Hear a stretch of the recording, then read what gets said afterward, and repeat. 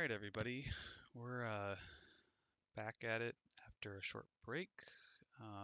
So previously in our jam, we discussed that we wanted to have a character that can move around. Ultimately, what that turns into is we click on a spot and our guy walks around. Now, last time we had it working on just a basic square mesh, but as we recall, based on our scene here, let me go and look for it. Sorry. Where did it go? Is it here?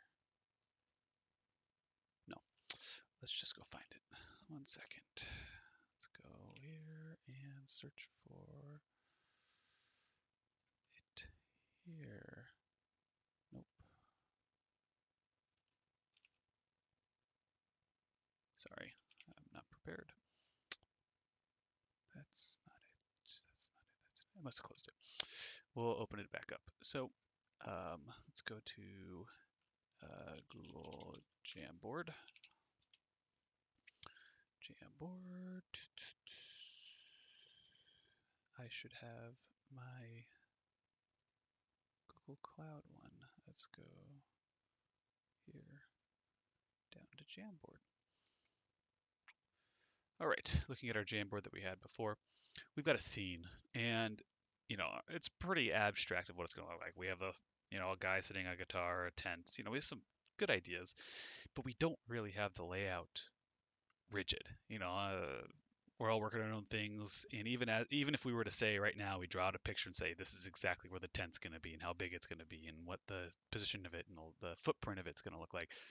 Later down the line, we're going to find out, that sucks. Let's rearrange it. So there's no use in us coming up with a single design for this scene and then going, that's it, no changes. So we want to create a workflow where myself or others on the team, in a more formal game dev process, you might have a technical artist or a level layout or a scene layout artist, and you want to make it easy enough for changes to happen in the scene without having to go to Blender and rebuild the whole scene from scratch and bake it in and go from there. Now, you might want to do that in the long run, but for a game jam, something where you want quick iterations and a lot of changes, and you want to be able to um, see something right now as opposed to having to go through this entire workflow with Blender, you want stuff to occur right now.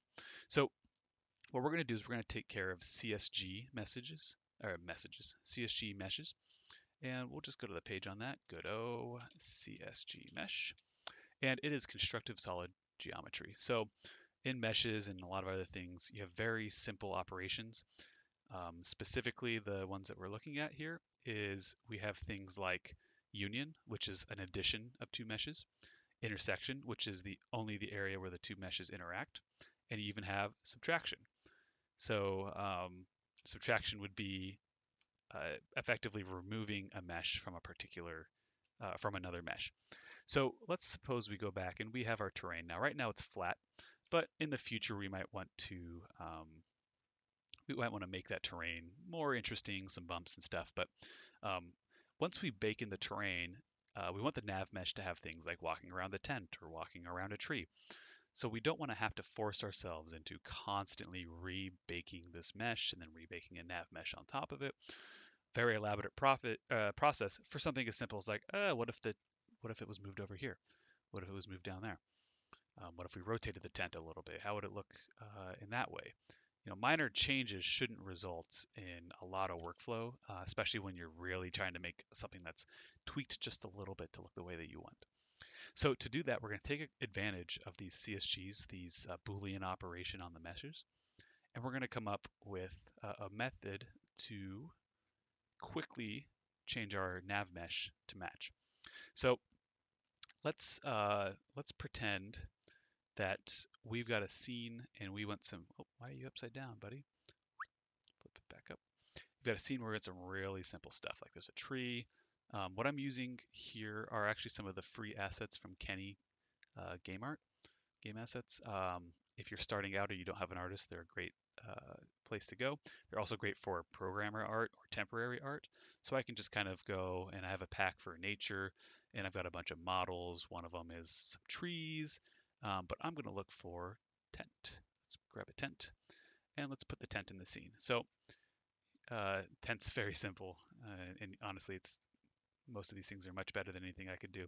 And you can see the meshes are all messed up. Their origin points are weird. They don't have any textures or anything to them. I'm not really concerned with that right now. Later down the line, once we have actual art assets for these guys, we're going to be able to fix that. But for now, I'm just doing things very simply and quick, and I just want to be able to make sure that I can set things up in a way that when my teammates go to work on this, they're not stuck waiting on things. So fortunately, this guy's being a pain. There we go. Okay, so now that we've got a tent here, and let's get rid of, oh, sorry, I did this wrong.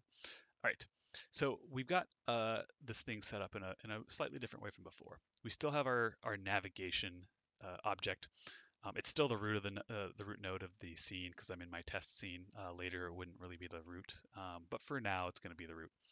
And we don't need this guy. We still have our camera and our character and our immediate geometry for drawing the line, but we now have a navigation mesh instance that's sort of the child of this spatial.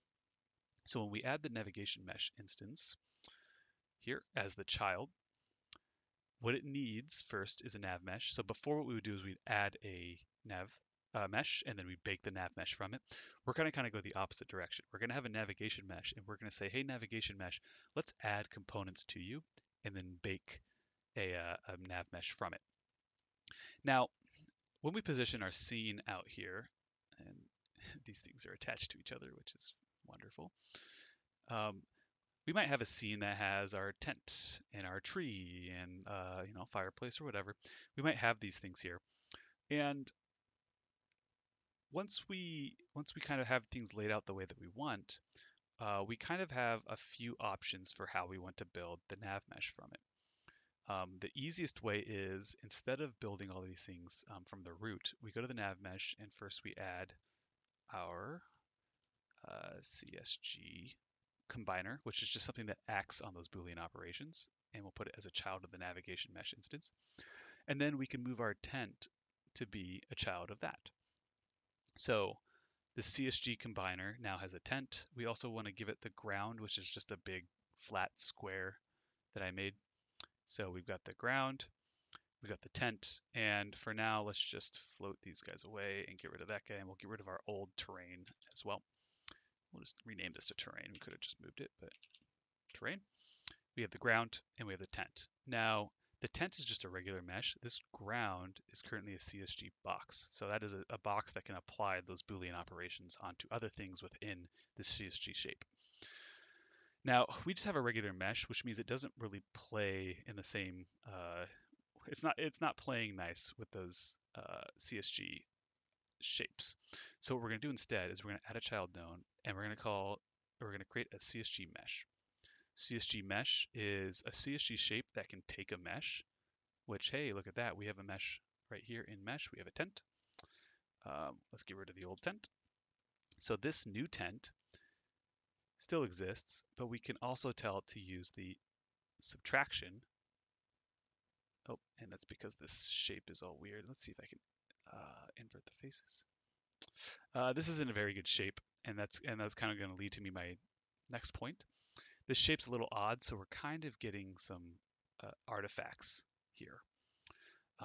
So what we would do instead is, instead of having this mesh that's been imported like normal, what we could do on the other hand is use like a footprint mesh, a very simple, maybe even just a square footprint like I had before, that matches the size of it and is tied to the position and orientation of it. But for now, let's just use this mesh and we'll see what kind of weird things happen. Let's maybe scoot it down a little bit, or let's just do that. Like I said, it looks weird, and that's because we're not using this the way that we should. But we'll worry about fixing that later. In general, though, you can see we kind of have a square cut out of this mesh. And so that's what we're looking for as far as walking around the mesh goes. So let's see what happens when we do this. So we have the ground, we have the CSG mesh, which is the tent, into it. We're now going to go to the navigation mesh instance, not this one, the one that has children, and we're going to click Bake Nav Mesh. Now it's baked our navigation mesh. So before we used to have a mesh instance and tell it to bake a navigation on top of it. Here we're going to have a navigation and say with the children geometry that you have, the mesh geometry below you, build a nav mesh. So it's not perfect. You can see there's some space here at the bottom. That space at the bottom is there's not much we can do about it. And honestly, in our case, it's kind of a good thing because if you think about it, somebody walking around a tent, they're not going to walk as close to the tent as possible. They might give a little extra space around it just to make sure that they can reach it. So now we can run this scene and we have our scene, we have our player walking around. But if we try to walk to the other side of the tent, we can see that they walk around the tent instead of walking straight through it. So once again, we have those artifacts because we're using the wrong mesh. What we could then do is instead of using this mesh with a tent, or we could have a mesh instance, if you're having complex shapes, you still want to use a mesh. But since this tent has a square footprint, instead we're going to delete that mesh. We're going to move the tent back into the scene.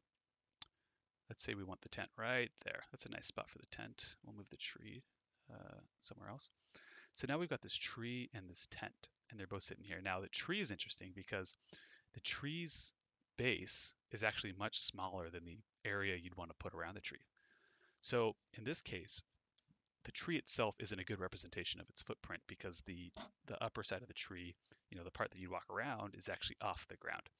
So what we're going to do instead is we're going to go back here. We're going to add two CSG boxes, and we're going to position them to match the position of our objects, and we'll shrink it to match the footprint that we would want if we were to walk around the tree. So it doesn't have to line up perfectly because keep in mind, um, people are going to want to, they don't want to run into the tree, get covered in pine needles, bump and get their jacket dirty or something. So we kind of make a rough footprint of this tree, and we want to make sure that the box goes through the navigation mesh, and then we'll tell it to be a subtraction. Let's flip it upside down because orientation is important. Sometimes they get upside down. Don't worry about it. If it doesn't look right, make sure you flip it. But now we kind of have this hole cut out of the floor where the tree lives. Likewise, let's duplicate this box. And once you go in, make sure you have more appropriate names for everything. But we're going to do the same thing. Let's expand our box out. It's a little too wide. Let's do it something closer to like this. And then let's scoot it over, expand the box. So now we kind of have this gap in the navigation mesh that is appropriate for our navigation. Now, keep in mind, if this was the final viewing mesh, you would run into issues where you just kind of see holes in the floor where this navigation mesh is. So you would actually apply a non-navigational mesh on top of this, kind of paste it on as a costume almost. And then that's what the player would see. But as far as the logic for navigation goes, it's using this mesh with these footprints cut out of it. Next, we can go back and let's bake a new nav mesh. Now we see a nav mesh with the new holes. Let's run it. Here we are. Just for the sake of viewing, I'm going to switch the camera to use our editor's camera.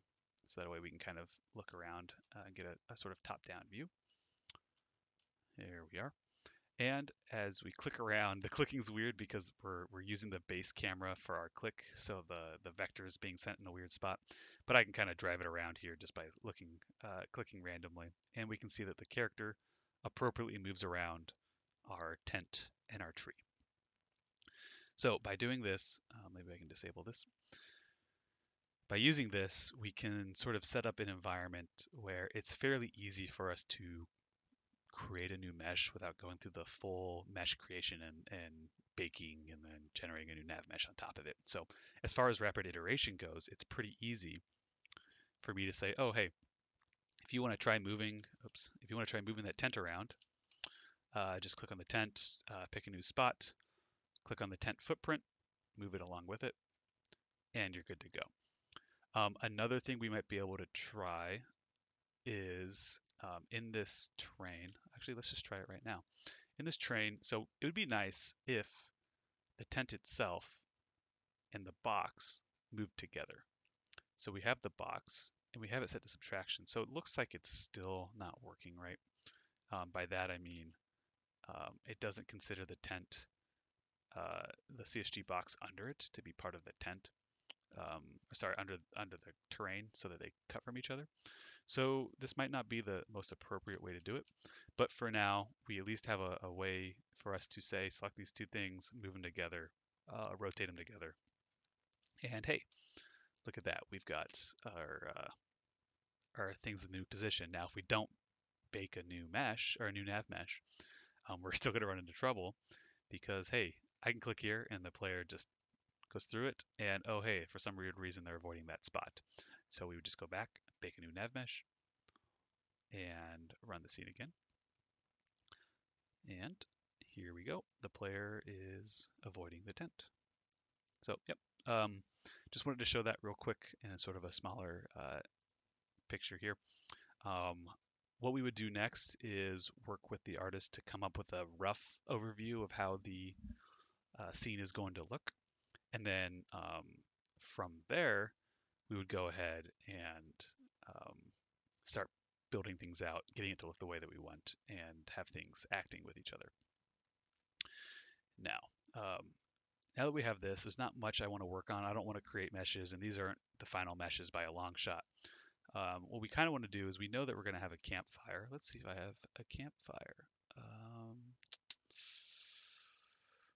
don't. Oh, there we go. Campfire. Let's just sneak this campfire in here. Once again, I'm just using these purely because. Oh, where are you? There you are, campfire. Purely because I am not an artist. I'm not even remotely an artist. And the only thing I'm trying to do here is make sure. Oh, I see. It's got a little base to it. That's why. Make sure I can lay things out and get it to work well. So once again, we have a campfire here. We don't want the player to walk into the campfire. Let's add a new child node, box, shrink it. Doesn't need to be huge. And then we'll move it. Oh, that's a weird one. I wonder what that's about. Move it about here. And then subtraction. And hey, we've got a nice little spot to move around. Now, I don't have to rebake the nav mesh right away, but honestly, it's so easy to do. You just click and you're good to go. But now we want to play around with a few other things. So when we play this scene, we'll notice that it's just kind of a blue wasteland. We want some nicer things to go around and make this look like a real environment that's alive as opposed to the static wasteland thing that we're looking at. So to do that, first we can turn off the navigation mesh. We would probably want to have another mesh similar to the navigation mesh in shape so that we can have something nicer to look at. But for now, let's just pretend that our nav mesh, actually, you know what, let's add a new one. We can do that easily. We can just add a new child of mesh instance. We'll make it a plane and we'll scale it up. That's probably big enough right there. So now we have the navigation mesh is hidden, but it still exists. The navigation is, underlying navigation engine is running, but we now have a nice little mesh that's a little too low to the ground. Let's move it up just, oh, who am I talking to? Not that guy, this guy here. And eventually this would be an actual mesh with some texture to it and some other stuff. But next that we're going to do is let's add a, I think, world environment to it. It requires its environment to have it. So environment, let's make a new environment. The ambient light, let's make it a very dark, actually let's leave it black. There's no ambient light. So the world is pitch black, right? There's no light in this world. So all we're going to see is pitch black. Now the background is colored, but eventually we would mask that behind some sort of a texture. But there's no light in this world. It's a horrible, horrible place to live, or it's at least a very dark night in the middle of the woods. So that's why we have a campfire. Let's add a light. It's going to be a omni-light. That is something that produces light in all directions, which is conveniently a lot like a campfire. And I mean, we can even move it around. Hey, we've got what looks like a little campfire light. Let's move the color to be something nice and warm. How about, there we go. Increasing the energy, it's a little too bright. I don't know what indirect energy does, so let's forget that. Specular, don't know. I'm not a light expert, so we're going to be trying to figure this out. We want it to produce some shadows. Lights, although technically the base of the fire there, the light would kind of be above it. And we can produce this, but as you can see, it kind of has a maximum extent there. So we're going to scale it up. It gives a really weird effect there, and turn down the energy quite a lot. So now at least it covers a lot more of the space. Even having it up more, it does kind of give weird shadows. But we can always just keep scaling that up. I mean, the scaling is going to be pretty big because we want it to be a very soft light that affects a large amount of the scene. So yeah, I don't think that does anything. Not that I know of. We can have it suck light out of the environment. We're going to keep the energy relatively low and also keep the indirect energy, well, not indirect energy, the scale enormous. So that way, a little bit of light goes a long way and casts some very long shadows. But it's not going to be something that looks like you're getting burned alive by this enormous fire. So hey, even from this, we've got a guy walking around casting shadows. That alone, I mean, that looks way more alive than the scene was just briefly ago, which is really great news for us. So we've kind of got a few of the major components of this scene already. We've got a lighting engine set up in a world environment.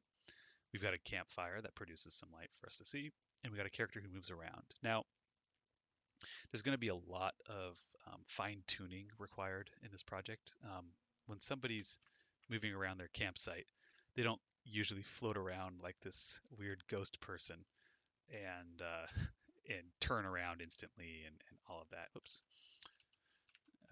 They're gonna walk a bit more like a human being. They're gonna turn around. They're gonna have animations. They're gonna not be a cylinder. So a lot of the work in this isn't going to be like the base functionality. It's going to be making fine tunes to make the environment nicer. One thing that we can do to make the environment nicer is we can make this fire light. In fact, we want the firelight to be relative to the campfire at all points. So if I happen to move the campfire around, so does the light. This firelight, let's attach a fun script to it. We'll bake it in for now. And what we're going to do is very simply, we'll do set process to true. And we're going to make a very basic flickering light. In fact, there might be something you can download from the asset lib for this, but we're going to make it ourselves. The more you can do yourself is going to be a much better learning experience. And you're going to understand more about how to do these kinds of things if you need to do something that's sort of like it, but not quite. So we're going to do func process. Remember, we have to have the delta included. Luckily, that auto-completes for us. And we want to flicker our light. So when we flicker, pass. When we flicker a light, looking at here, there's an easy way we can flicker. We can change this. That's a nice flickering light. Now the intensity of it's of course going to need to be, um, fine-tuned. But I think another thing we could do is flicker the scaling here. And so imagine this is a larger radius, but it'll also light things up further away and come back. So I think we want to be able to edit those two things, the scale of it, or the light radius. Where's light radius? Excuse me. Oh, right here. There we go. Even better. These are the things I was looking for. So we can change the range of this. We can also change the attenuation, which is the nature of how the light falls off. So this this curve here, normally it's a straight line saying as you move away from the light, you get an equal amount or equivalent amount of light losing. But by tweaking this attenuation, we can bend the curve to say everything up to a certain point is within the light, and then once you hit a certain point, it falls off quickly. So that allows, oops, look at that. That allows us to maybe not have the most realistic environment, but you kind of get this idea of being around the campfire within a certain distance is warm, it's bright, it's comfortable. But as soon as you get a little bit out of the range of it, um, this even amplifies the problem. As soon as you leave the range of the fire, it gets dark very quickly. So if I move this curve to be very sharp and just be a drop off, you can see it has a radius, and we can see that it gets darker towards the end of the radius.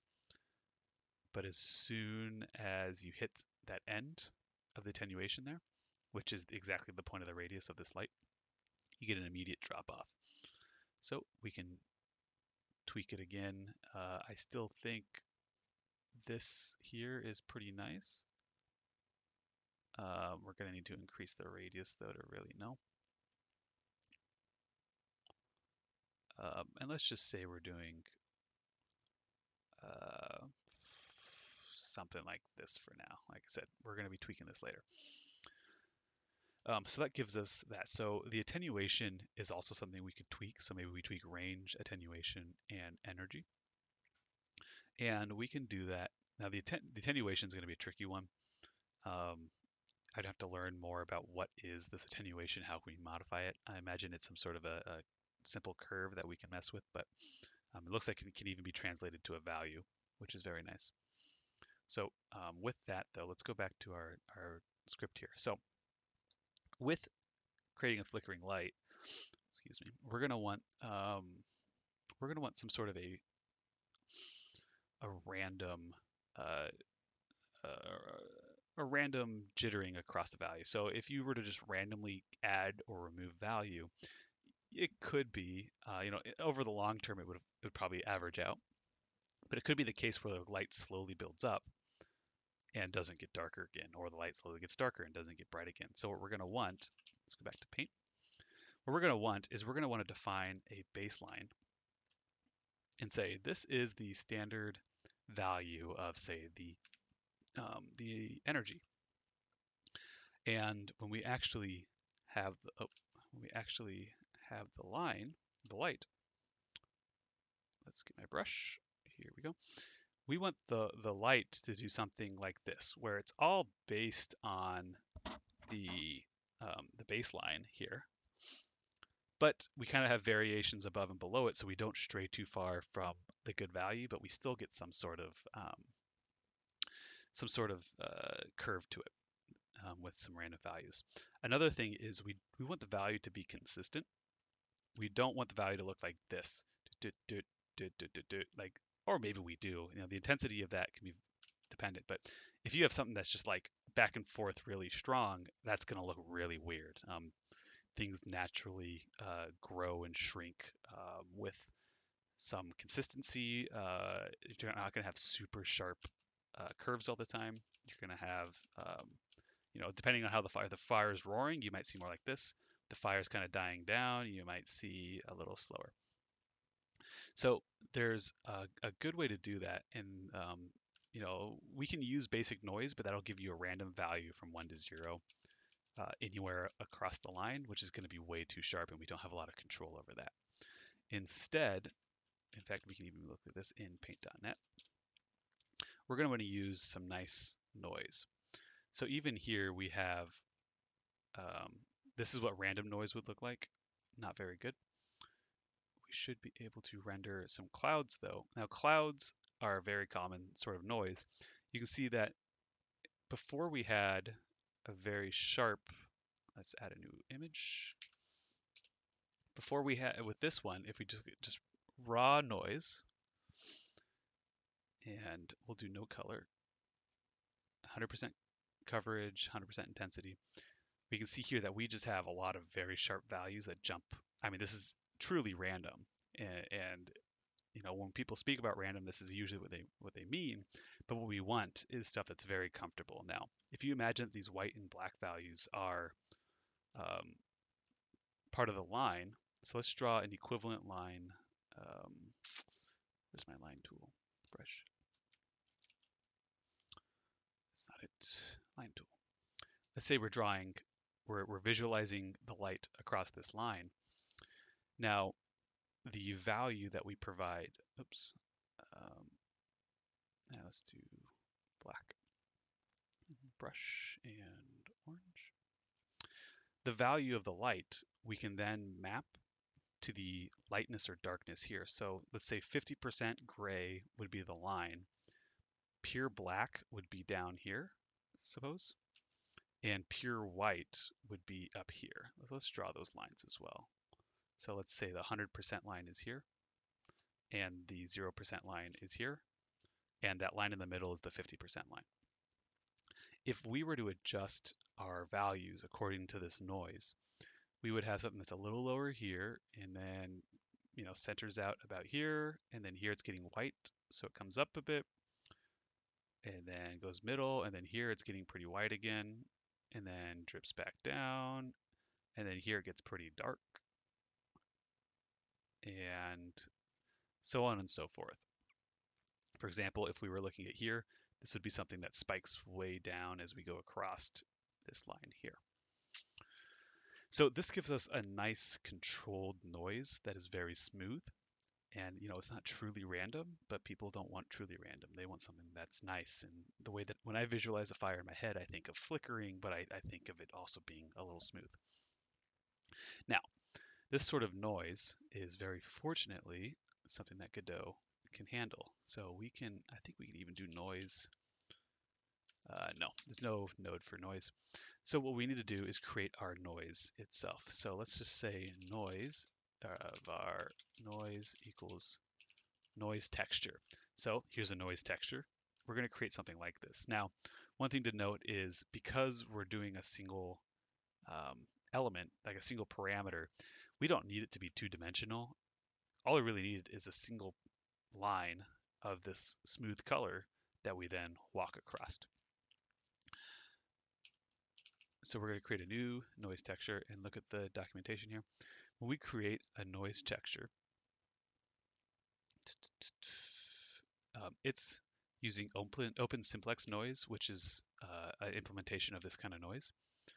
And we want to be able to give it certain parameters. So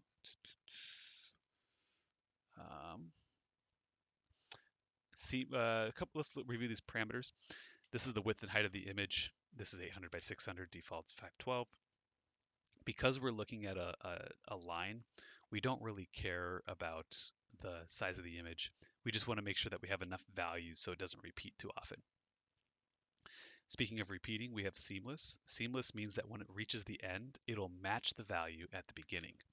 So, for example, if this was the end here, and let's just pull the value from it there, and then we jump all the way back to the beginning, if we compare these two values, we can see here that the value on the left side is much darker than the value on the right side. If you were walking along this, reach the end of the texture, and come back to the start, you would notice a jump. And like I showed in here, that would look something like the brightness of it going from relatively bright to boom, relatively dark. So it's very noticeable. And once again, it is random, but people don't want random. They want something that they like to look at. Actually, we'll keep this up temporarily. So if it's seamless, what it does is it makes sure that when it reaches this end, it matches the color and then smoothly transitions the lines back. So it's just a way to make sure that when you're looping over the same values, instead of having an infinitely long noise texture, you just loop over the same values. People won't really notice the loop if you're careful enough with it. And there won't be any noticeable jump between the two. You can also have as a normal map or bump strength. There's also the noise element itself. This is the actual definition of the noise. So how big the patches of white and black are, how smooth they move around. I'm not going to explain too much about simplex noise because there's a lot to talk about. But the general idea is you can configure just how sharp these clouds look. So I think if we render clouds, for example, I can scale it. We can see how we notice this pattern over again. I can make it rougher. See how it's fuzzier the less rough it is. and it's almost grainy the more rough it is. But even though it is grainy and pretty sharp, you can still see obvious patches and areas where there is a transition. It's just going to be more abrasive of a transition. And then, of course, you can give it a seed. These are very basic parameters. The open simplex noise has even more for you to work with. But in general, we're just going to, for right now, we're just going to leave it at the base values. So that way, we don't have to worry about finding it. So now we want to get some values from the noise. So the noise texture that we made, you can specify the texture size, but keep in mind large size will take so longer to generate, so we don't want large textures. Looks like it uses threads to generate the texture, so if you happen to generate a large texture, we want to make sure that we wait until the texture is ready. So here it says that we can load the texture. If we want to load a new texture, for example, we want to yield, which is waiting for a signal saying that the texture is ready, and then we can pull image data from that texture. So let's go back to here. Let's go back to our script. So from here, let's just assume that it's loaded already. We want to say set the energy. So we can do, and we want to set a few things. Energy var energy baseline. Energy. The baseline for energy, let's leave it what it is now, 0.7. Var, and this could be const actually, because we don't really want to mess with it. Const and energy base, and const range base equals 7.7. Like I said, we can tweak all this later. We can also do a thing where the user, when they're messing with the scene, instead of using a constant, we can grab, actually, let's just do that. Var, we can do onReady, means wait for the ready, and we'll set a var energy base equals, and then we'll just do self dot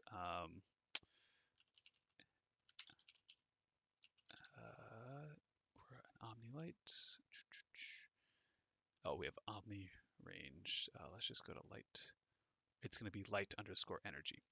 So light energy, and on ready var,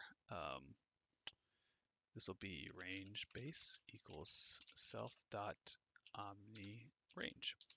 So we now have the base staying from the omni range here. So we want to flicker our light. So what we want to do for getting the energy is we're going to take our noise texture and we're going to pull a value from the noise texture and base it from that. So we want to also set those top and bottom ranges. So to do that, we can be relatively simple and we can just do onReady of our energy range equals a vector 2 points. The x will represent the lower point, and it'll be energy base. And let's just say minus 0, or just minus 1, and self.energy base plus 1. So we're saying that the energy can range at max 8.7, or maybe that's too big. Let's do 0.2 and 0.2 for the energy. Sorry, I was looking at the wrong one. So at max, it'll be 0.9, and at minimum, it can be 0.5. I don't know if those are good values or not, but we're just going to use them for now. And onReady var range, range, which is a funny name, vector 2, that'll be self dot range base minus 1 and self dot range base plus 1. So once again, the range will go on average be around 7.7, at a minimum 6.7, at a maximum 8.7. So now what we want to do is we want to pull a value from this noise texture. So let's do noise dot, let's see, there's probably in the tutorial the right way to do it. Width, height, seamless. We do want it to be seamless. So maybe when we do here, we want to do,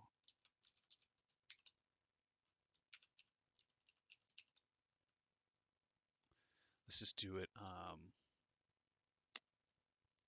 wide do we want it? Let's just do 100 wide or 300 wide, and let's just do 30 tall, just so there's a little space between them, because we're going to use, or sorry, let's do 20 tall. Oh, let's do 30. Finally, we want the, oh, maybe we set them afterwards. Sorry, I haven't really used this specific noise texture in the past. And then self dot, oh, let's do, all right, I'm doing stuff that I shouldn't. All right, in here, let's do noise dot width equals 100, noise dot height equals 30, noise dot seamless equals true. We want it to loop cleanly. And oops, let's just check one more thing. Do we care about bump strength, normal map? If it's a normal map, it'll have bump strength, but we don't care. Strength of the bump maps using this texture.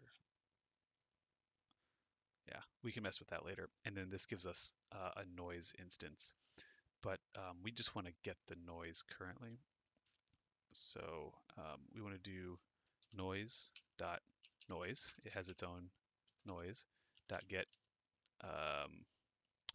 get some noise at a two-dimensional position. So we can do energy normal offset equals, they get 2D vector at some position. So the position is just going to be starting at 0, 0 and moving across. So oops, let's go back. So for now, let's just leave it consistent. Let's say it's at a vector 2 of the x is the variable there. We'll just put it at 50 in the middle of the thing, and it's always going to be at the very top of it. Oops. Now that we have a value from 0 to 1, we then want to adjust that within the energy range.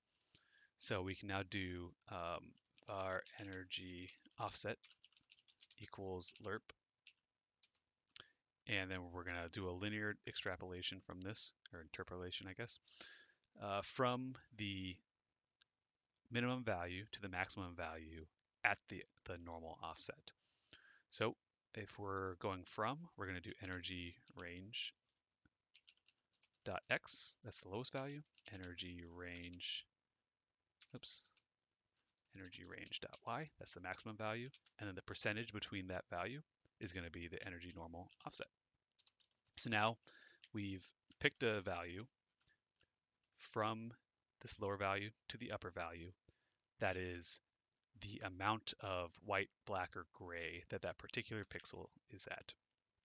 Finally, we'll do self dot omni or light energy equals energy offset. Oops. Energy offset. So now we can apply that energy offset. Now we can do basically the same thing, but instead of energy normal offset, we'll do range, and we'll do omni range. This one will be range, which is once again silly one, range dot y. And then instead of using the energy normal offset, we'll do that. And then once again, this is going to be in the center of the x for now, but we have 30 values of y to go with. So basically, instead of sampling from the top here, we're going to go down 30 pixels and sample from here. Now it's going to be pretty similar. That's useful because the intensity of the light and the amount of room that it covers is going to kind of grow and shrink together, but they're not going to be identical. So there will be a little bit of offset, which gives it a little bit more life. So we want them to move somewhat together, but we don't want them to be exact copies. Likewise, if I chose a really big number, you could wind up something where the range gets high, but the energy gets very low, And that might be interesting. It's something worth investigating. But the further away from those values are, depending on how this noise texture is generated, you could get more intense differentials between the two. So because it's a fire, I just want it to look very nice and grow and shrink together. So we'll only move about 30 vectors away. We could even do 0 vectors away and have them both sample the same offset so they grow and shrink together. But we're just going to offset it a little bit just to see how that looks. So as we run this scene, oh, can I, null instance of null instance. All right, I think I might have to do on ready var noise equals a new noise texture. And then I also need to do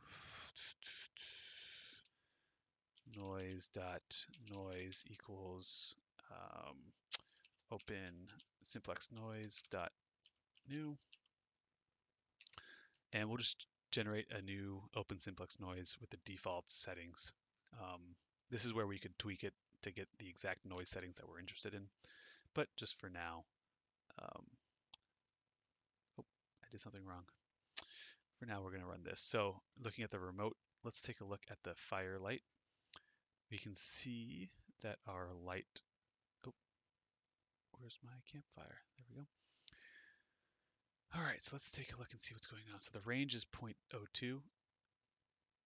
It's being set to 0.02 every single time. It might be a case where the range is too low. It could be that the energy, well, the energy base is fine. Energy range x and y. Let me try disabling this temporarily. Let's just rerun it and do one at a time. So here's our scene once again. Let's add the range shifting and see how that affects it. So here it looks like the range is getting way too small. Likewise, I think if we switch it to just the energy, let's see how that looks. So here we're getting the energy. It's different than the base value, and that's probably because these differences here are way too big. But the first thing we want to do now is see here that we have this this value is always 50, which means it's not actually changing. It's always sampling the same point. So let's do something else. Let's do var x position equals 0. Every frame, let's move the x position. We want it to say, let's say after a second, which would be, actually I think it's just going to be 1. Delta is how many seconds. So after 1 second, we want it to move all 100. So we want to do 100 times delta. That means that after 1 second worth of deltas, the x position will have gotten more than that. And we want to do if x position is greater than 100, then we'll do x position equals we'll do x position minus equals 100. So it'll jump back to the original value. And then instead of 50, let's just do x. Oops, I forgot var. X position and x position, and let's run it. Oh, we got something going on.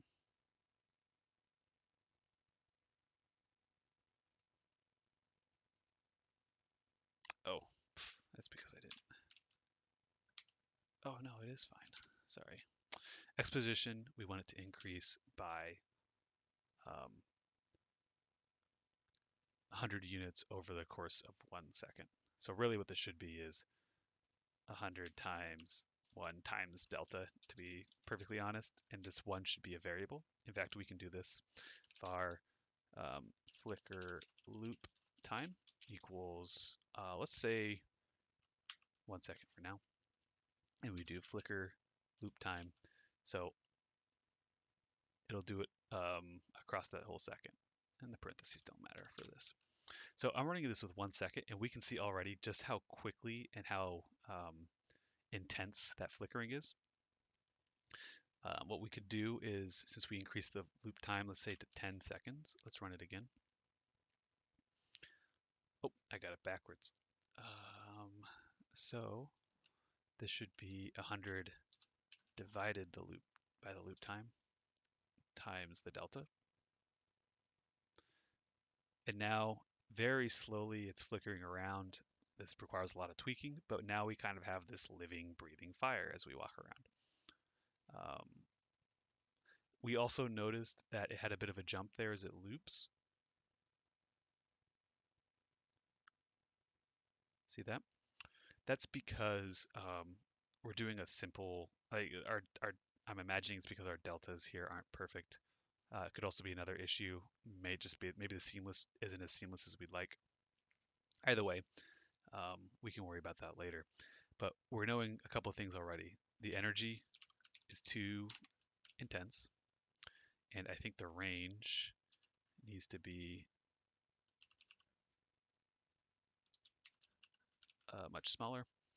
And then this, here's why. Add the energy offset. This should be the range offset. So now we can go back, run it, and now we kind of have our campfire. It's moving just a little bit. The range of it producing light on our environment is different. And we can see at some points the tree gets almost invisible. And then later, once the fire picks up again, we can see the tree. So we kind of have our breathing fire. Um, this is great. It adds a lot of ambiance to our scene. The really the only tweaks is kind of figuring out why that little jump is happening, but also we need to figure out what is the best noise to have, what is the best speed across that noise, what are the best maximum and minimum values. Should we do any other tricks to make this light act the way that we want? Not only that, our scene is pretty dark outside of there, so we could do something like in the world environment. It's not going to be pitch black. We're going to have a really dark moonlight. So, oh, that's way too intense. Let's make the energy really low. In fact, I can go to the scene and find out. So as we mess with the scene, go to the world environment. Oops, world environment. And, oh, it doesn't work so well on the remote. It's because it does funny stuff. Let's make it, see, that's way too intense.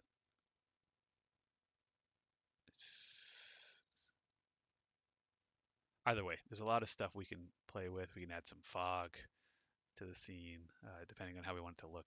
There's a lot of visual tweaking that can be done alongside this light here to make it work. I mean, even if something as simple as tweaking the ambient light, well, now you kind of have this weird glowing campfire, but everything is so drowned out by the power of the midnight sun that we're going to run into trouble with the visuals if we're not careful.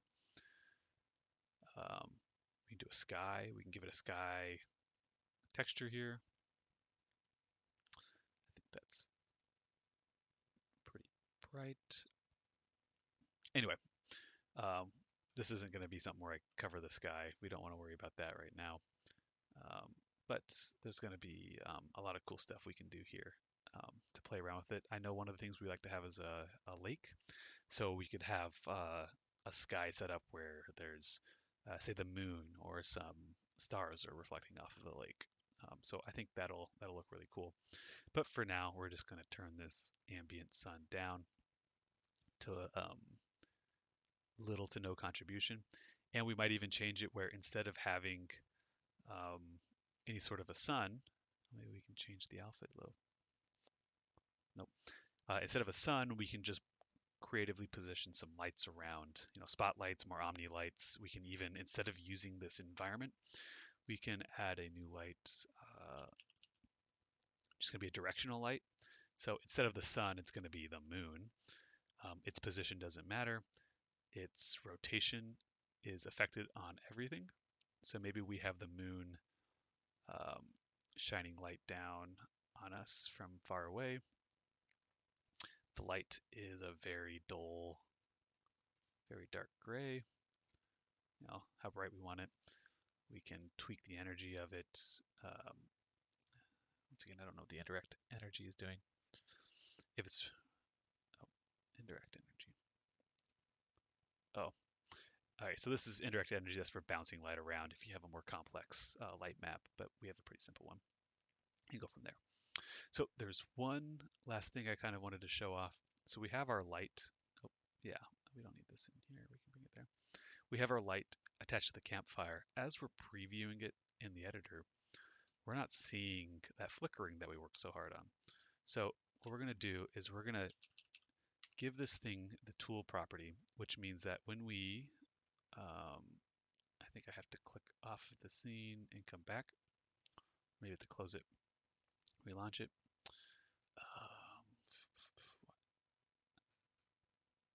Yeah, now that even in the editor, we're seeing the light shift around. See that? So now we don't even have to run the scene. The light is kind of living in the editor, so it's even easier for us to go ahead and make modifications to the scene and iterate on that much quicker without having to see too much about what's going on here. So, all right, with that, I think I'm done with this little video. Um, but we're beginning to make some good steps towards building the scene. So it's already 1 o'clock in the morning almost. Tomorrow we're going to spend a lot of work on adding the slight more features, such as picking things up and making the fire go. But other than that, um, there's going to be a lot of work on the visuals of this to make it look the way that we want to. So with that, thanks for watching, and stay tuned for the next portion of this.